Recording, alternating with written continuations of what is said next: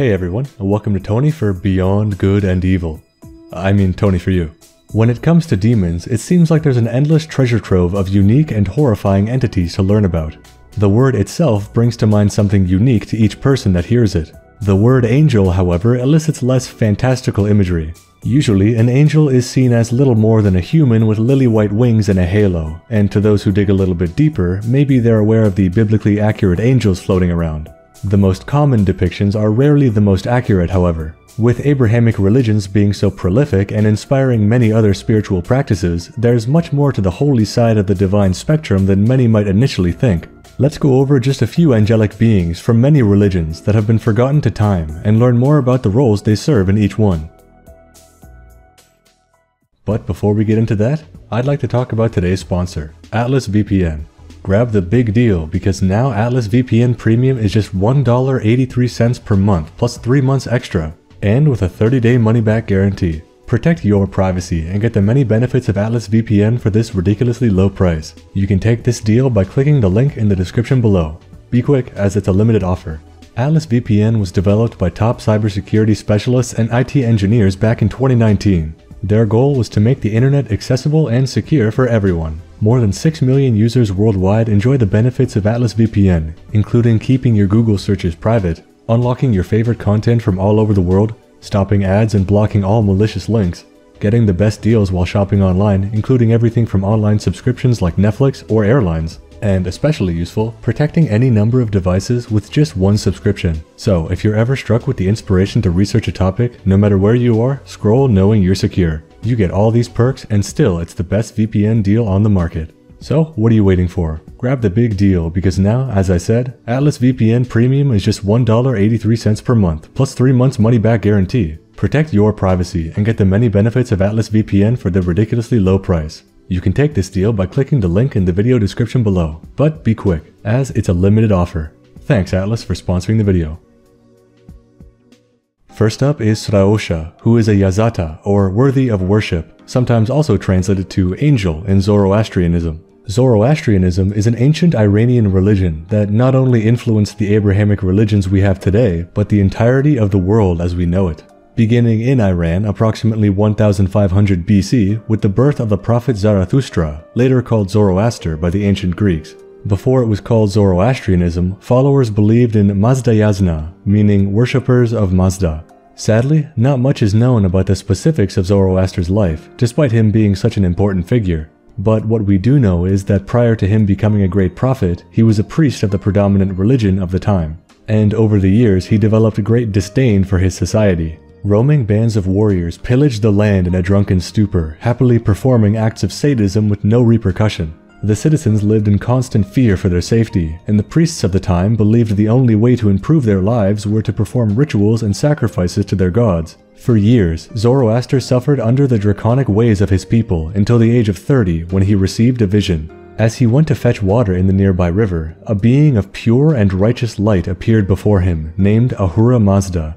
This being explained he was the one true God, and chose Zoroaster as the one who would see the truths of the universe. After having all revealed to him, Ahura Mazda sent Zoroaster on a divine mission to spread the truth to all who would listen. Now I'll try to sum up the core beliefs of Zoroastrianism. There is one true God in Ahura Mazda, the all-knowing, all-good and all-powerful, responsible for everything that is positive in the world. He is supported by 6 immortal beings called Emesha Spentas, very much like the archangels of Abrahamic faith. Also, there is a being entirely opposed to Ahura Mazda, named Angra Mainyu, the wholly evil, deceitful, and destructive. Accompanied by his demon-like beings called Devas, he is responsible for all that is negative in the world. In the beginning of time, these two spirits were separated by an infinite void of light and darkness respectively. In time, Ahura Mazda created the corporeal world in purity, devoid of any imperfection, before Angra Mainyu appeared and wreaked havoc on the land. Despite all this, some good came from it. As Angra Mainyu now resides in physical space, he can be defeated with the purity of the world. Through prayer and properly conducting one's life, damage is done to the evil Angra Mainyu, and if the people of this world unite to oppose the darkness, we can return to perfection. As for Sraosha, this being is the messenger of Ahura Mazda himself, his name meaning hearing in Avestan, the ancient language spoken at the time. He is the embodiment of the divine word and main intermediary between Ahura Mazda and humanity, while also being a holy warrior, crushing the skulls of all those who would do harm to humanity, his main weapon being the prayers of humans. In Shin Megami Tensei, Sraosha is depicted as a glossy, almost alien-looking being holding a scroll and draped in a red cloth. In contemporary lore, Sraosha is often depicted as a strong and holy youth, so the design choice here is very strange. Although this type of design is also in line with how other Zoroastrian beings are depicted in the series, so maybe the artists just enjoyed the concept. Despite it not being the most accurate, it definitely is eye-catching, so I thank the artists, because as Zoroaster said, happiness comes to them who bring happiness to others. Aniel and Kazfiel are next, and are very unique Abrahamic angels. First depicted in very early Jewish works, and despite having similar names, occupy incredibly different roles in the kingdom of heaven. Starting with Aniel, also called Haniel, whose name means God is my grace, often cited as being one of the 7 main archangels of the Hebrew Bible. He is associated with the planet Venus and the Sfirot Nizah, meaning everlastingness on the Kabbalistic tree of life. In Jewish mysticism, or Kabbalah, the tree of life is a diagram with 10 points called Sfirot, through which the god Ein Sof radiates throughout the known universe, with Keter, or crown, at the top and Malkuth, or kingdom, at the bottom. And on the tree, Aniel's domain is very close to humanity. He is seen as the angel of grace, victory, and joy, whose role is as the chief of the angelic order of virtues. The virtues are angels that watch over the heavenly body to ensure order, as well as performing miracles on earth. With the duties of moving the very stars and giving grace to humans, their leader Haniel holds incredible power and importance in the kingdom of heaven.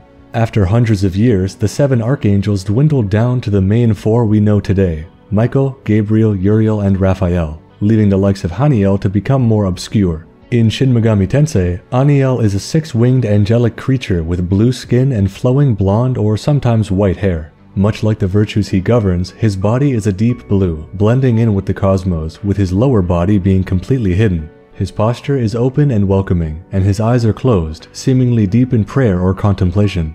Aniel's 6 wings are similar to a seraphim's, lending to his station being rather high in heaven as an archangel, much like seraphim being the highest order of angel in angelology. Kazfiel is an angel with a much darker side to his origin compared to Aniel.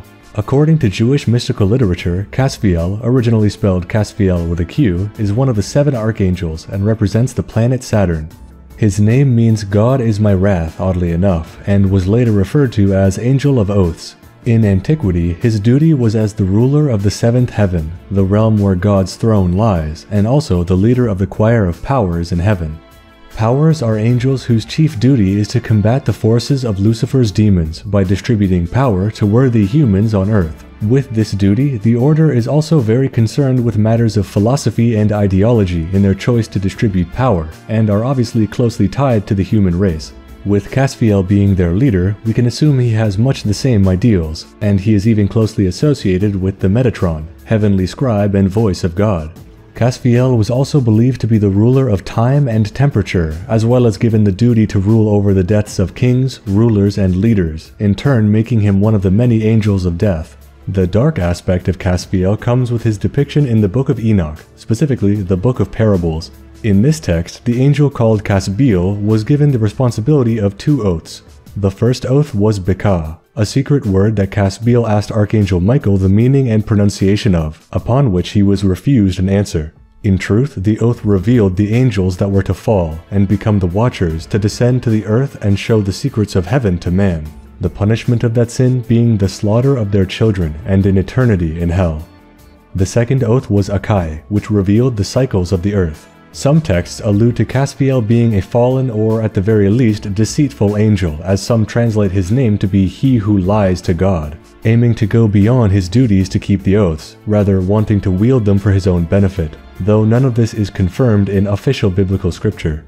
Kazfiel in SMT is portrayed in much the same way as Aniel, with 6 seraphic wings, but this time short green hair and yellow wings. The body is noticeably different. Instead of the more passive demeanor of Aniel with his eyes closed and arms outstretched, Kazfiel has his eyes wide open and holds a sword in his dominant hand facing off to the side. His eyebrows are what look like peacock feathers, oddly enough, which could be alluding to his trying to rise above his station through deceitful means, much like how a peacock attempts to appear bigger through what could be seen as untruthful means, though that is probably a stretch. Either way, these two demons are simple in design but surprisingly appealing and are based on incredibly interesting angels seemingly lost to time. Next up is Camael, and he's quite an intense spiritual being. His name meaning he who sees God, or sometimes wrath of God. He's one of the important 10 archangels of the Tree of Life. He is assigned the planet Mars and is Sfirot Gevurah, which roughly translates to the essence of judgment. Camael was an archangel whose domain was war and strength, and he is said to be the chief of the choir of powers in heaven. Though Kazfiel was the leader of the powers, many interpret him as the leader in spiritual and philosophical matters, while Camael was the war chief and general of heaven's armies. When something needed to be done on heaven or on earth, Camael was the one you would call. Legend has it, Camael led the force that expelled Adam and Eve from the Garden of Eden, and Lord knows how many battles he waged alongside his fellow powers against the dark forces of Lucifer. Unfortunately though, the Holy See, under jurisdiction of the Pope in 2001, stated, "The practice of assigning names to the holy angels should be discouraged, except in the case of Gabriel, Raphael, and Michael, whose names are contained in Holy Scripture." Sorry, Uriel, you were left out. Ever since this declaration, the prayer to and veneration of certain named angels, like many in this very video, fell out of favor. And to this day, many have been forgotten to time. So thank you Shin Megami Tensei for carrying on the memory. Camael's design is that of a large winged human covered head to toe in crimson red armor, wielding a sword and shield. With pink skin, green eyes, and flowing white hair, he's prepared for battle against the forces of hell, and looking fierce. It's a rather simple design, but the subtle touch of giving this angel noticeably much more body armor than any of the other archangels is a nice touch to indicate his domain of strength and war. One of the most imposing angels in the entire series, and one I absolutely love. Well, that covers the lesser known angels of SMT. Let me know your favorite in the comments down below, and while you're down there, leave a like and subscribe if you haven't already. I think mine is Camael. Despite there not being much information on him, his design is just so memorable. Special thanks to Andre Vinicius da Silva Valens, Anton, Big T, Frankie Stoned, Goose Kebab, Jim Taylor, Just a Middleman, Matt M, Stuart Ash, The Digital Dutchman, The Toaster Messiah, VideoGamer75, and many more for supporting the channel on Patreon. If you'd like to support, check the link in the description below. Thanks for watching this esoteric angel breakdown, and I'll see you in the next Tony for You. Have a good one.